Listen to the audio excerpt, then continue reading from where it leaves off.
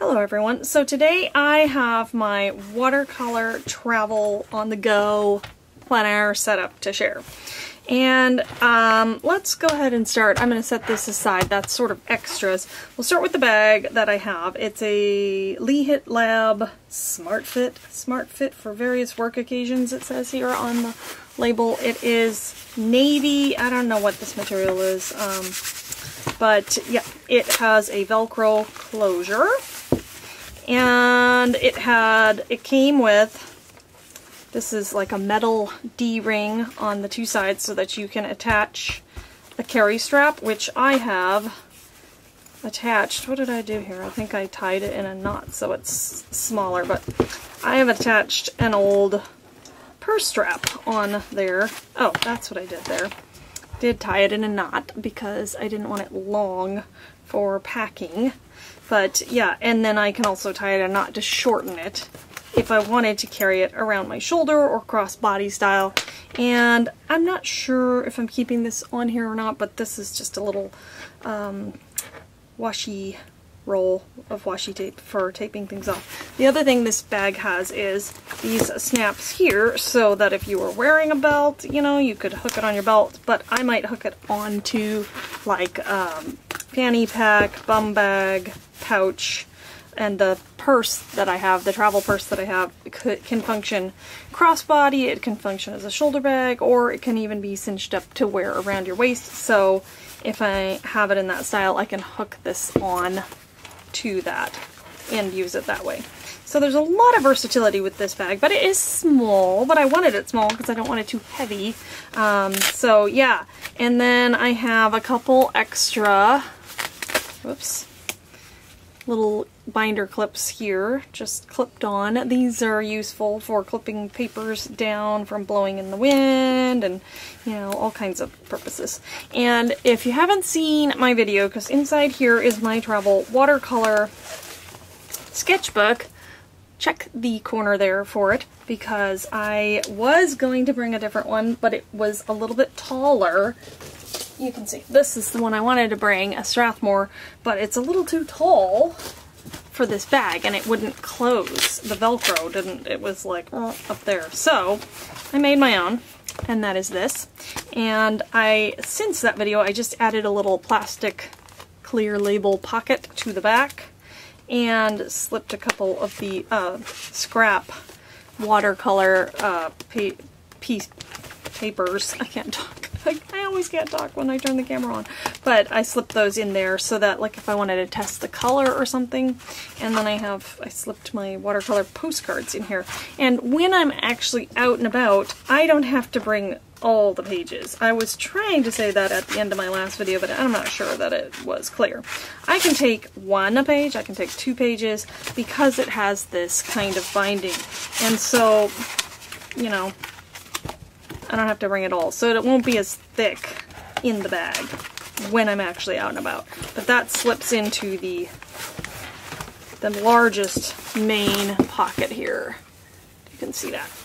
And let's see what else is in here. This may or may not be in the bag when I'm out and about, but it comes with this little guy here. And it can be worn around the neck. It has a keyring thing, and it has a lobster clasp part here, so I can fold it up and put it in my bag, somewhere else, backpack, whatever. But I like that it has, where is it? It's essentially a ruler, so I can measure, which is pretty cool. And then it has, oops, that's upside down, the color wheel, just in case, with all this information. And it has a grayscale value finder, and these are hard plastic, and it has a viewfinder, so, you know, you can decide what you want to, I can't think, but yeah, you know. The other thing I could do with this is, since it's hard plastic, you know, I could use it to get marks in the watercolor, you know, there's lots of things. So, and it's pretty thin. And I just had that sitting in this pocket here. I'm going to scoop this over here. So also in this second pocket here, I have 2 things. and it goes down to the bottom there. You can kind of see that there. I have another water and fade proof pigment ink fine liner. This is a 0.2, so in my airplane bag I had a 0.3, which I can, you know, switch them out, but this is, yeah. Then I have a Ziploc bag holding a couple extra things because I didn't want them to get lost in this pocket. That's the only reason I have the Ziploc. One is a spray bottle with a cap.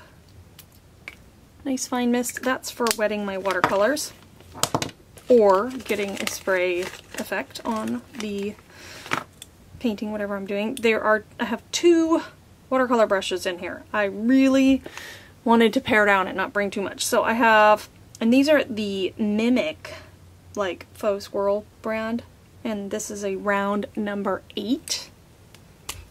And I invested in this set here that is Mimic, and it has 5 brushes, but you know, I don't want to have too many, plus I didn't want to lose them, so I did a bunch of testing to see which, you know, if I could get down to 2 and what I would do with it. And so, or if I could do everything I wanted with just 2 of them. Is this gonna focus?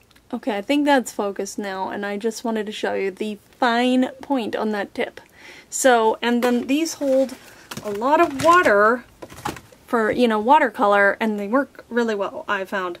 So I can get a nice, you know, thicker line, but I can still get that fine point.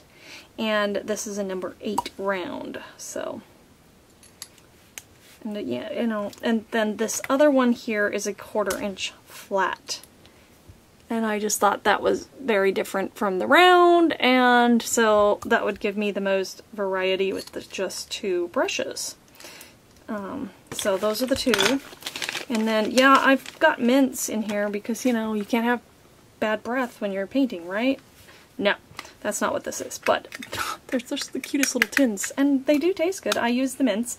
I don't know why there's a couple magnets in here. Maybe I was thinking they'd be useful to if I had something metal to stick them to, but whatever. They're in there, but this is a rubber eraser, like it takes off adhesive, so that is for removing masking fluid. And then my kneaded erasers hanging out in here, and that's what this little mint tin is for. So that's what's in this pocket here. And then I have another clip here. Can't have too many clips apparently. And then let's see, what's in this pocket is my portable painter. Those are my paints. I'll open that up more in a second. And then this little pencil pocket here has 4 different things. I have a ruler that is, this is probably metric. Like, what are those? Are those centimeters? I'm not even sure. But it's thin and it's a nice hard, so it's a great way to get a straight line. I'm not sure. I think this will stay here because it's nice and small, but I'm, you know, not in love with it. But it is useful. I don't know where I got that. My husband got it from somewhere and brought it home to me.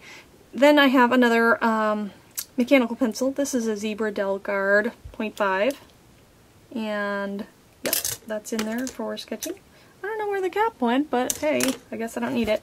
A pipette for filling, what is this for? Oh, filling water brushes, and also you can put drops, water effects, you know.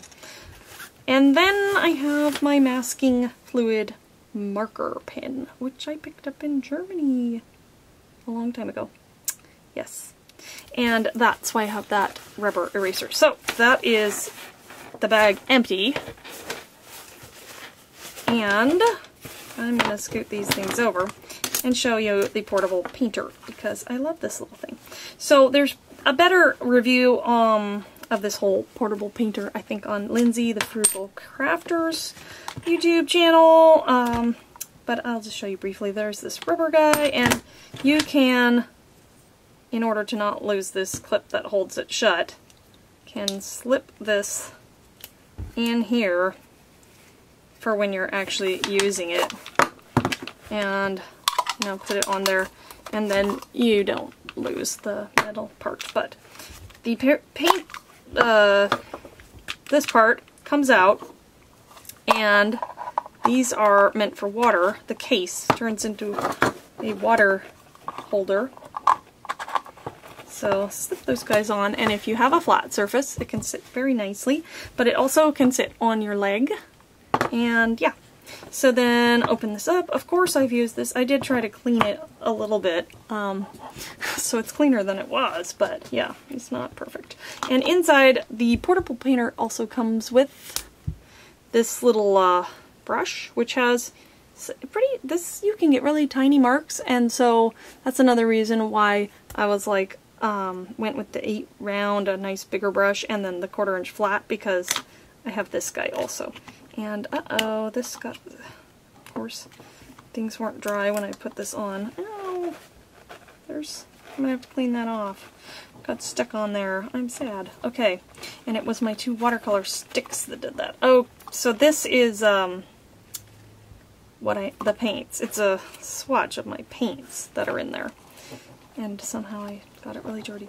Anyway, there are, this is like Aquarel. There's a variety of brands in here, and most of the pans are the ones that came with this, but this pan was a Daniel Smith watercolor that I had that I really wanted to bring, and I've just managed to wedge it in here just barely. The pans that come with this are slightly tapered, and then this one, and I believe this one, are a De La Rowney that I got in an art subscription box, and they fit really well in there. So, and they were a slightly tapered, but so those 2 are De La Rowney. This is a Reeves. It's like a cheapo.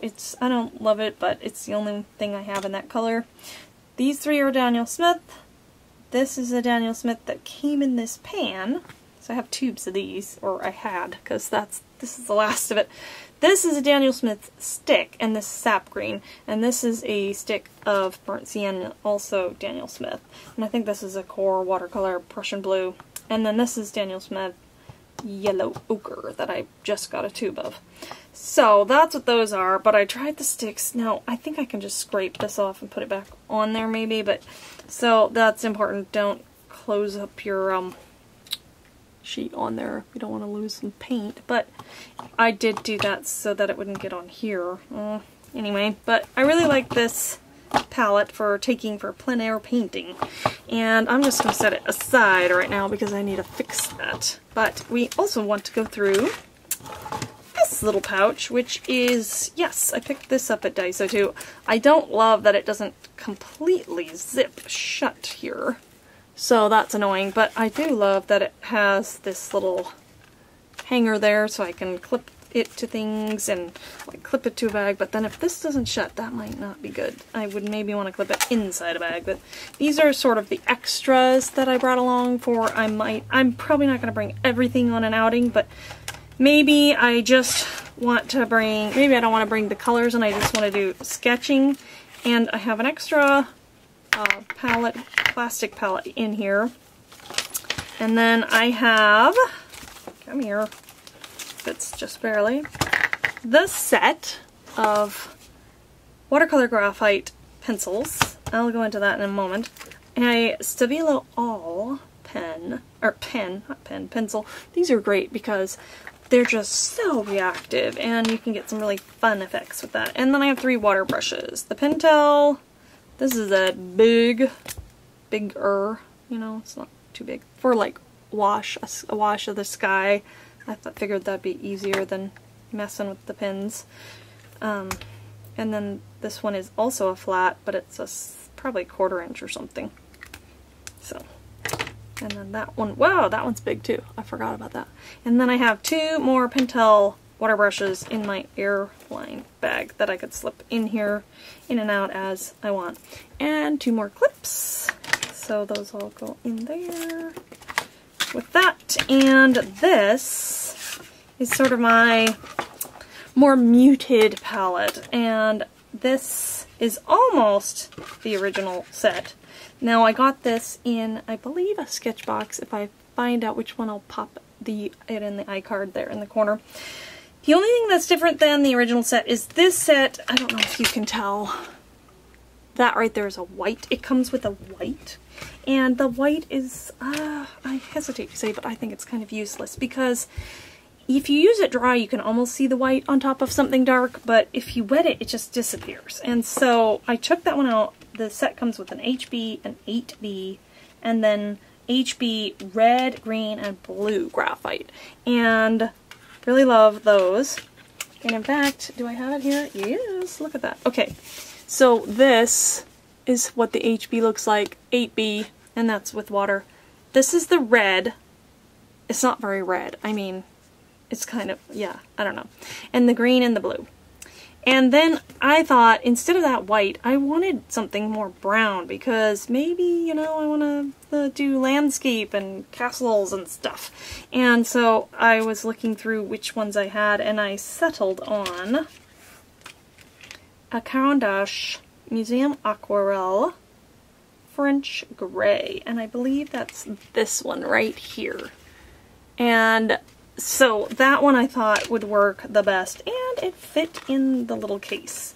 And so that's why that's in there. It doesn't go with the set, but that's for if I want to do like a sketch, but I want to add just a little bit of color, and maybe I don't have as much time. And then I have that in this pouch, so I don't have to bring the portable painter with me. I could just slip this one in here, or in my day bag.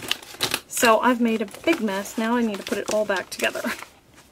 Okay, so it's a tight, tight fit with everything in there. But again, I'm not necessarily going to bring all of that when I'm on each trip. And I managed to stuff the cord in there. And yes, it closes. So there you go.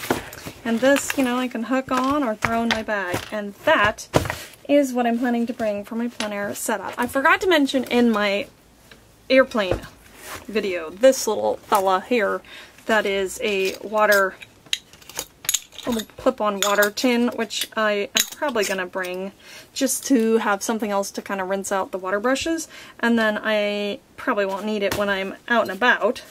But when I am out and about, I might bring this board some of the times in a backpack, and that gives me a place to clip a page to. Otherwise, if I just have the book, it's pretty sturdy.